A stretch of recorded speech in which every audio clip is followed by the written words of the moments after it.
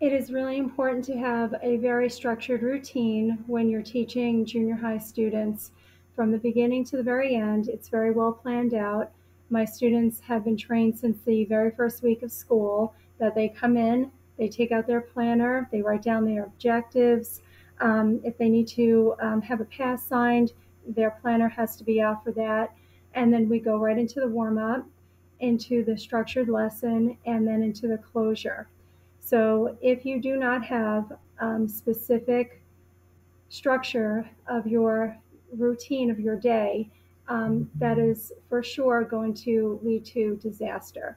So my students basically they know what to expect every day. It's familiar, and due to that, I feel that I have pretty good classroom management. It is really important to make sure that your students are engaged throughout the lesson. Number one, so that they are learning, they want to come to your class, they want to be interested in what they're learning about, and if they're engaged, you're not going to have a lot of discipline issues. So the way that I check would be weekly quizzes, questions, projects, different things like that. Sometimes I have my students email me, I'll present a question, and they have to email me their responses. I also give motivational rewards out. Right now, we're reading the novel The Call of the Wild. So they're really enjoying that. When they answer a question correctly, they receive a bark buck, which will give them extra points on a quiz, or they will be able to leave with a friend early, or it will give them an opportunity to go to the front of the lunch line and cut everybody. So doing those things, playing games like Quizlet and Book It are also fun ways, especially digitally, to keep children involved in the lesson. Some of the issues that I am dealing with this year, the aftermath of COVID, the shutdown, a lot of students are lacking social skills. But my biggest problem that I'm still dealing with this year is the attendance. Parents keep their kids home. Students are really suffering from anxiety.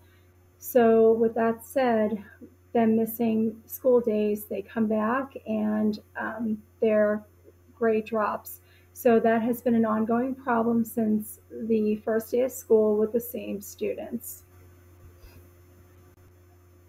Some of the ways that I incorporate cooperative learning would be the arrangement of my room. I ordered tables probably quite a while ago, and that helps to have students pair up. Typically, this time of the year, I don't do this all of the time because I know that when you overdo things, the novelty wears off. But I typically have my students join up and I put them in what I call wolf packs.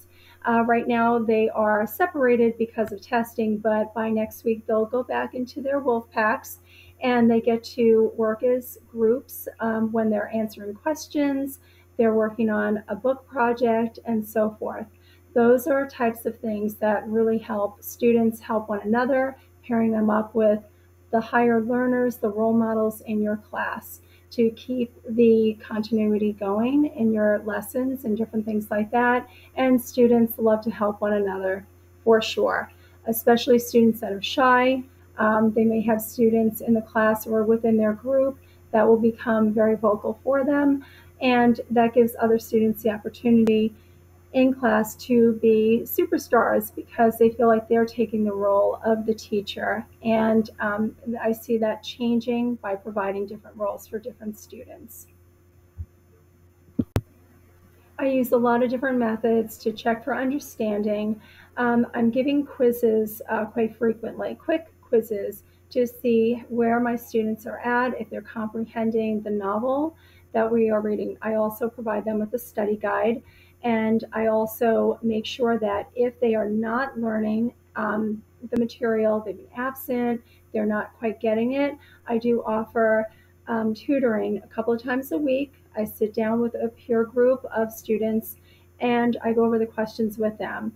and I try to pinpoint the areas where they're struggling because that tells me that I did not A, teach it correctly, or I need to review a little bit more.